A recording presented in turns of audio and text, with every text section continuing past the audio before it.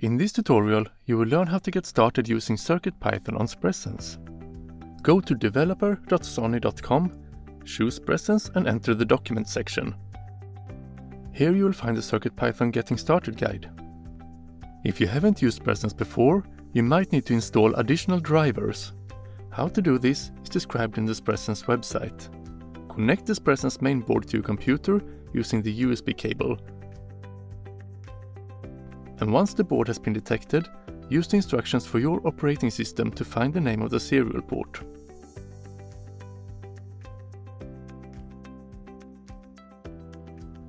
If the Spresense board has not been used before, then you need to prepare it by flashing the bootloader.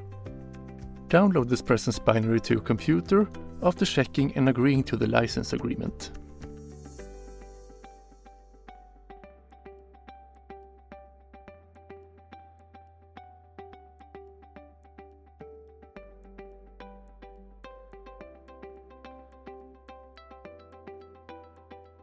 To flash binary images on Spresense, we use a tool called Flash Writer, so download this as well.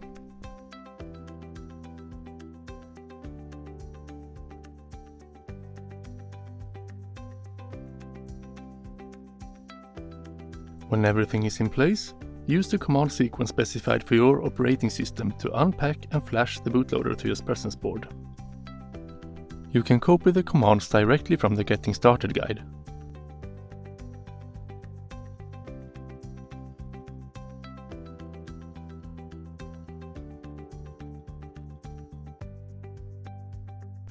Just make sure to replace the text serial port in the command with the port name that is actually being used on your computer.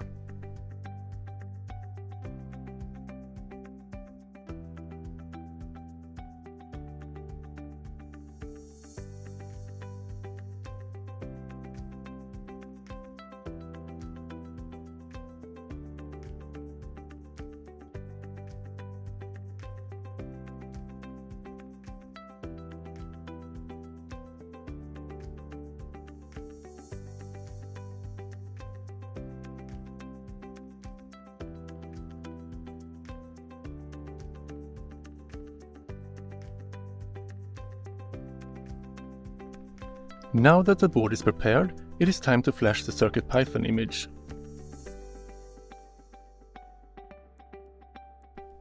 Find and download the latest CircuitPython SDK for Spresense to your computer.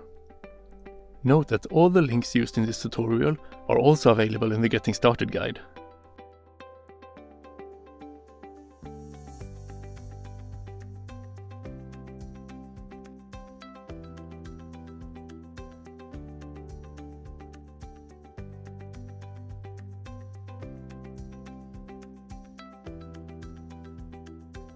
Now it's time to flash the CircuitPython SDK to your board, so use the commands given for your operating system.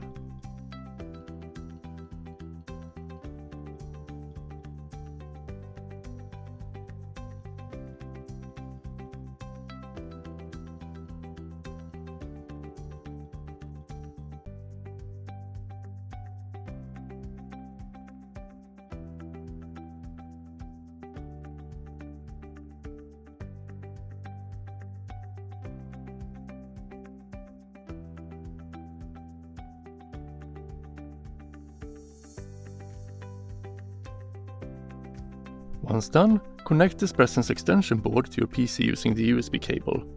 This will power the system and also enable serial communication with CircuitPython on the board.